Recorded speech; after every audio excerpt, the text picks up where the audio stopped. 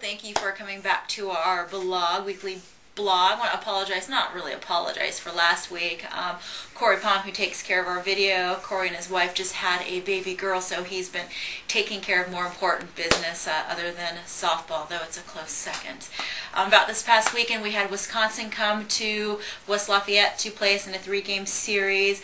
You know, 3 interesting games in the sense the first game we attacked right away. Wisconsin crumbled a bit defensively, had about three or four errors, which allowed us to put a lot of runs on the board.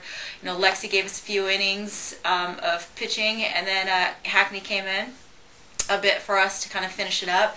And then the second game was almost like a role reversal. We made the mistakes and they jumped on us. So that first day we split. We won the first game, they won the second game, and it was the type of softball that we're expecting to see. You know, Wisconsin was going to get runners on. They were going to find a way to score them, and it was the same with us. It wasn't necessarily a pitching duel on either end. It was more defense and hitting oriented. Well, of course, on Sunday it came down to who wants it the most and how bad do you want it. So I think our kids did a great job of coming out pretty much every single inning, applying the pressure offensively and defensively and getting it done. You know, could not ask more of our seniors on Sunday. You know, that was the type of leadership that you want, and it wasn't necessarily in the motivational, encouraging, you know, come on, you guys can do this. It was more in how they played the game. You know, Molly set the tone right away on Sunday with an incredible at-bat, not just necessarily in the outcome of getting a hit, but just fouling pitches off, going deep in the count, just being present every single pitch.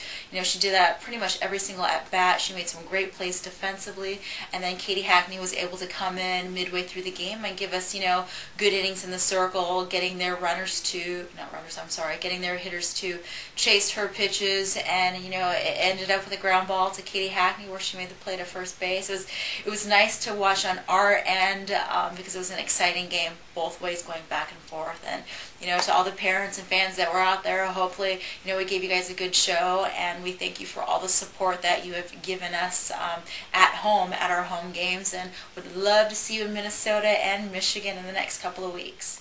This weekend we head up to Minnesota for a 3-game series against the Gophers.